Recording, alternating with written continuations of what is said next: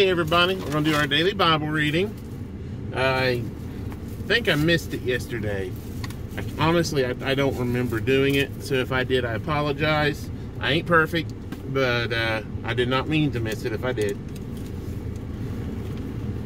So, we are chapter 6 of 1 Corinthians. Dare any of you, having a matter against another, go to law before the unjust, and not before the saints? Do ye not know that the saints shall judge the world?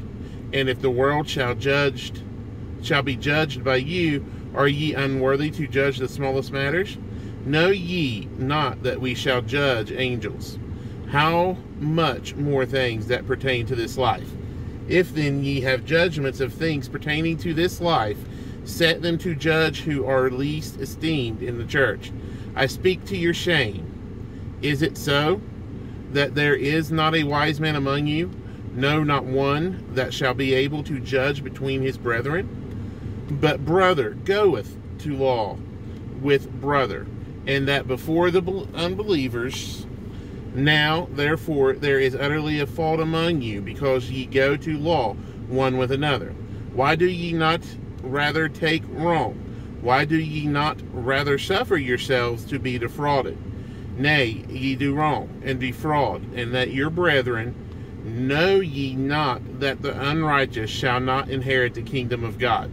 Be not deceived, neither fornicators, nor idolaters, nor adulterers, nor effeminate, nor abusers, or of themselves with mankind, nor thieves, nor covetous, nor drunkards, nor revilers, nor extortioners shall inherit the kingdom of God. And such were some of you.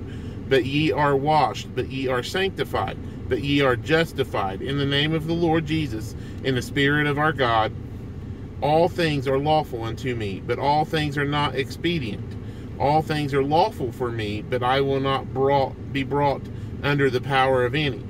Meats for the belly, and the belly for meats, but God shall destroy both it and them. Now the body is not for fornication, but for the Lord, and the Lord for the body. And God hath both raised up the Lord, and will also raise up us by his own power.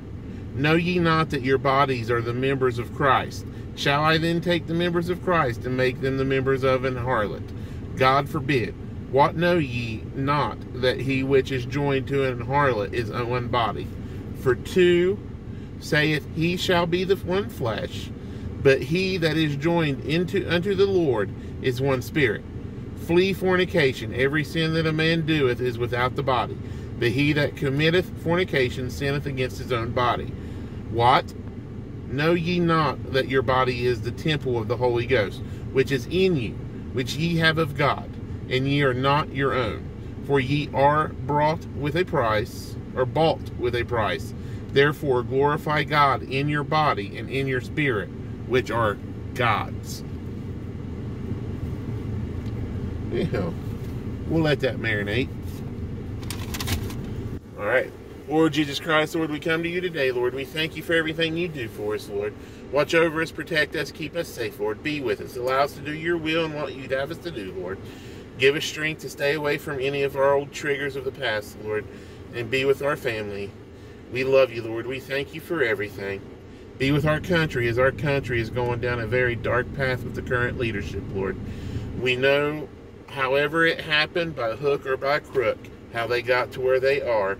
We all know, if we are honest people, that something shady went on there. But we love you, Lord. We thank you for everything. And in Jesus Christ's name we do pray. Amen. All right, we'll talk to you later. See you soon.